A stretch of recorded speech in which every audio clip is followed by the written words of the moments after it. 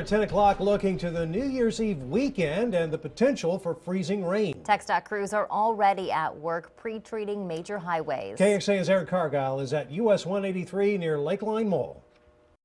Hey guys, these are some of the 13 pre-treatment trucks that are hitting the Central Texas highways tonight.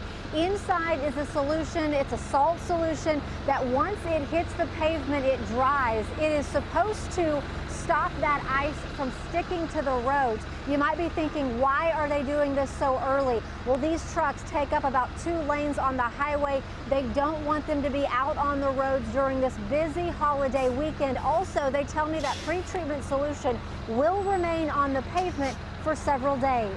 The only thing that can really affect it is if we get a really heavy rain, that might rinse it off. But for the most part, it should last several days. A light rain isn't going to hurt it.